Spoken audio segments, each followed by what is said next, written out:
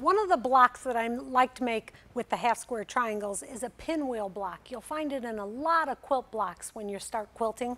So you're going to take your half square triangles that have been all the way trimmed, and you're going to, with the seams pressed in the same direction, so this one's going to the purple fabric and this one's to the purple fabric. I'm going to pick them up and butt them together. So this seam is in the left, that one's to the right, and that seam will actually butt right together.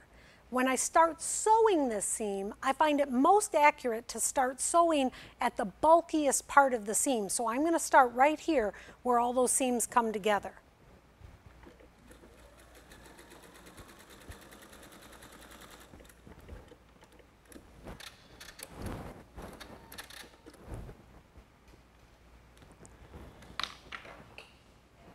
So now you can see that that seam matched up really beautifully right there where the two triangles all come together. Now with two pieces of that, this one I have the two sides of the pinwheel block. I want to show you the back side of that pinwheel block. You can see that the seams are all going in the same direction. So now when I put this seam together, this seam is going up, this seam is going down, and that's going to make it really easy to butt that seam together. But one other trick is to try to get these intersections to match really nicely in the center of the block. So to do that, flip them over, and you're going to use a pin to first find the intersection of that seam on the back side of the top piece. Poke it through.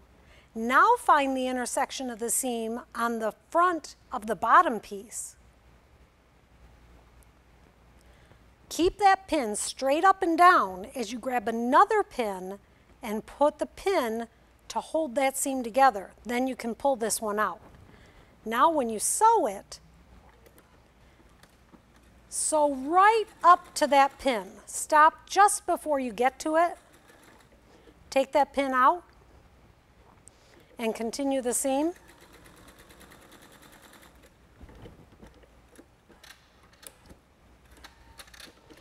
Now the trick to pressing this so that you get a very flat seam in the middle is actually to do the seam separating technique.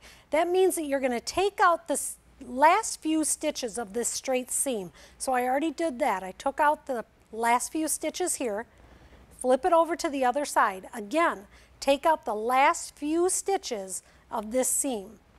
Now when you press it, you'll be able to open up that seam, and that'll prevent them from being so much bulk.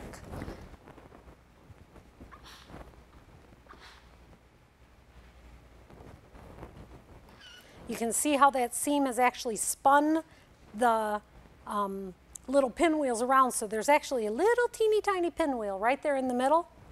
And on the front side, it's not very bulky. Your machine shouldn't have any problem machine quilting over that much fabric.